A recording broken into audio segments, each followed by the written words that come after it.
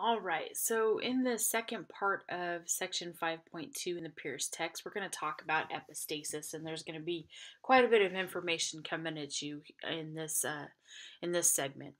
So epistasis is where we see one gene actually masking the expression of a second gene. And this is similar to dominance, except that this is going to be between two different loci, not two different alleles. So the gene that ends up being the masking one is called the epistatic gene, and the gene that is masked is going to be called the hypostatic gene. So again, two more important terms relative to epistasis. Our hypostatic gene is going to be the gene that's masked or not expressed, and the epistatic gene is going to be the gene that does the masking. All right, so our epistatic genes are most visualized with Labrador Retrievers, and we'll work through this expression pattern in just a few minutes. But our labs can actually be black, brown, or yellow, and the expression of that phenotype is really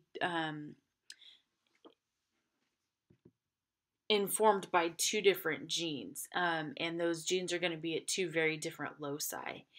So the B or big B is going to code for black pigment, and a little b is going to code for brown pigment. So those are the two alleles associated with the first loci, and then the two alleles associated with the second loci are big E and little e.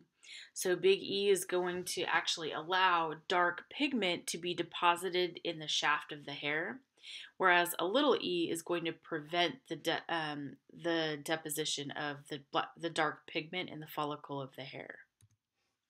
So our labs again come in three different colors. So our black lab is going to have the genotype big B, big E on the first and second loci respectively. And it doesn't matter what is in the position of that second allele, as long as there's a big B and a big E, those individuals are going to be black.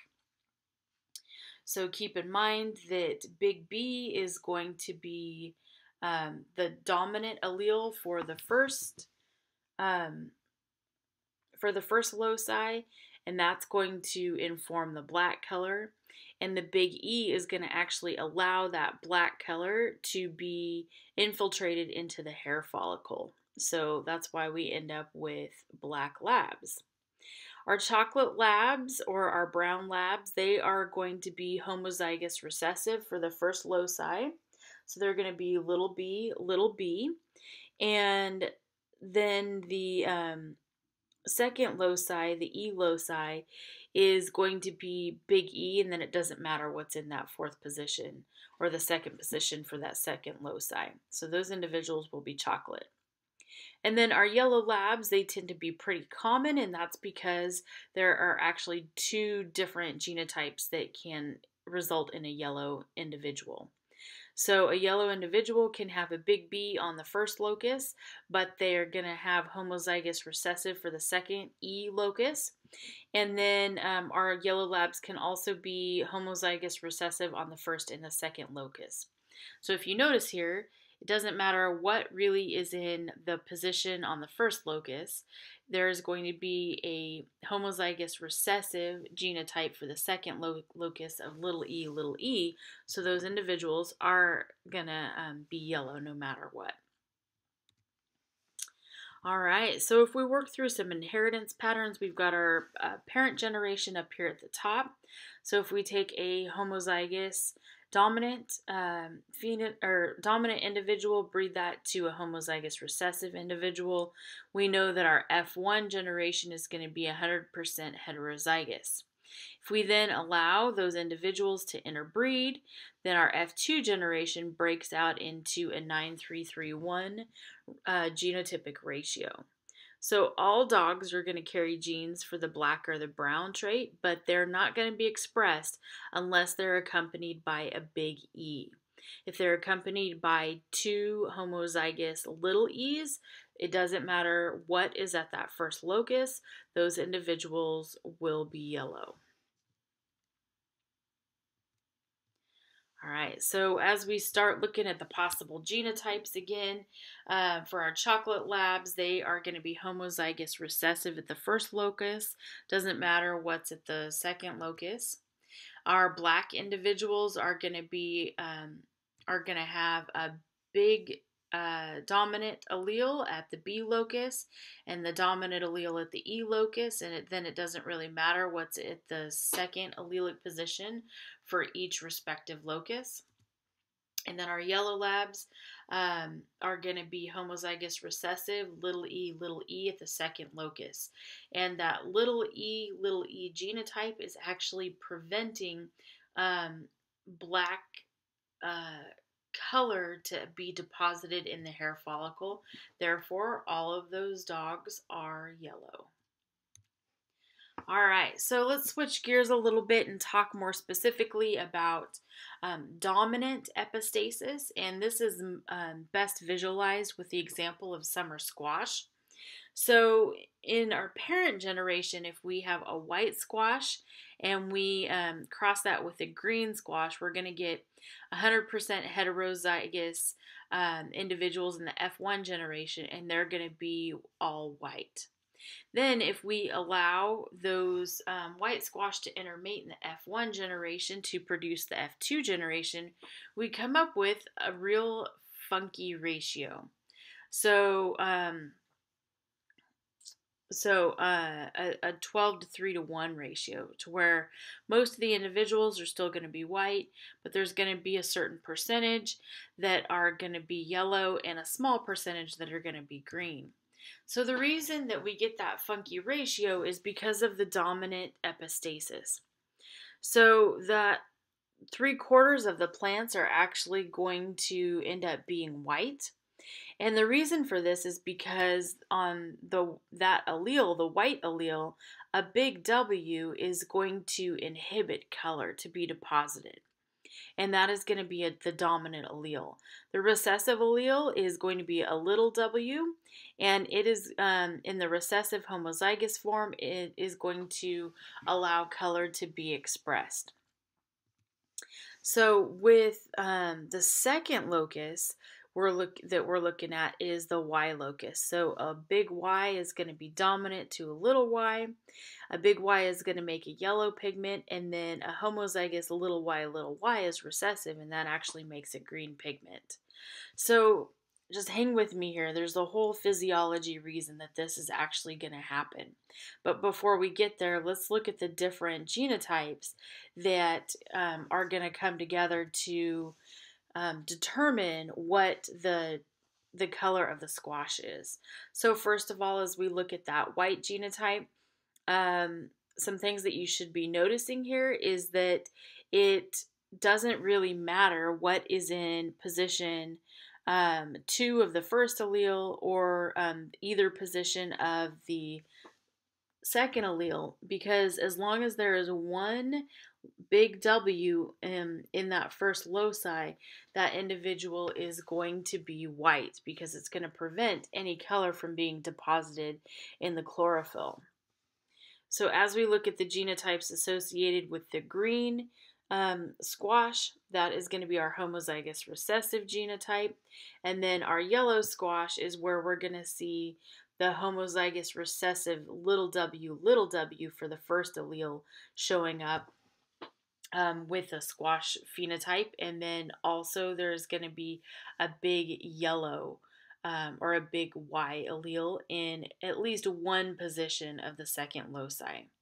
So the homozygous WW allows color to be deposited in the chlorophyll, and the big Y determines that that color will be yellow. All right, so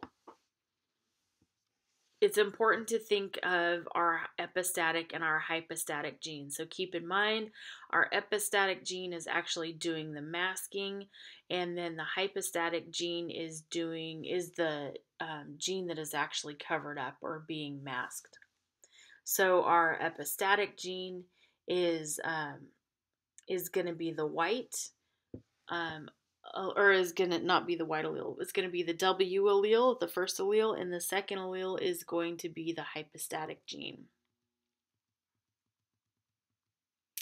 So again, here's our phenotypes, here's our genotypes that go along with our phenotypes again.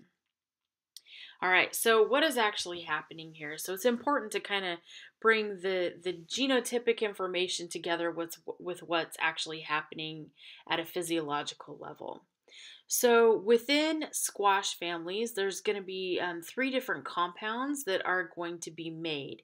And these compounds are going to be the result of an enzyme being upregulated, activated, and then going to work to convert these enzymes from A to B and then from B to C. So this physiology is actually mapped out in this figure for you. So with our white squash, they are exhibiting compound A. So if the plants have a homozygous recessive little w genotype on the first allele, then they're going to make enzyme 1, and enzyme 1 is going to allow compound A to be catalyzed into compound B, which allows the green pigment to be deposited. So keep in mind, if we have a dominant big W in any position on that first allele, enzyme 1 is not going to be upregulated, therefore those squash will remain white. So if we look at our now green squash, it is full of compound B, and if we have a genotype for at the second locus, and we have a big Y at any one of those 2 positions on that plant, that is going to inform and code for enzyme 2. And enzyme 2 is going to take compound B and cleave it into compound C, which results in the yellow color being deposited in the chlorophyll. So keep in mind, if we have a genome that is homozygous recessive, little y at the second loci, then enzyme 2 won't be made at all. Therefore, that green color will stay, and the phenotype will then be green and just keep the compound B color. So that's actually what is going on at the physiological level.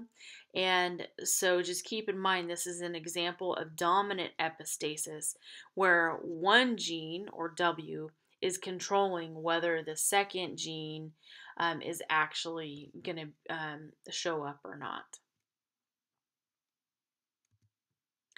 All right, so as we continue to work through epistasis, just keep in mind that recessive epistasis is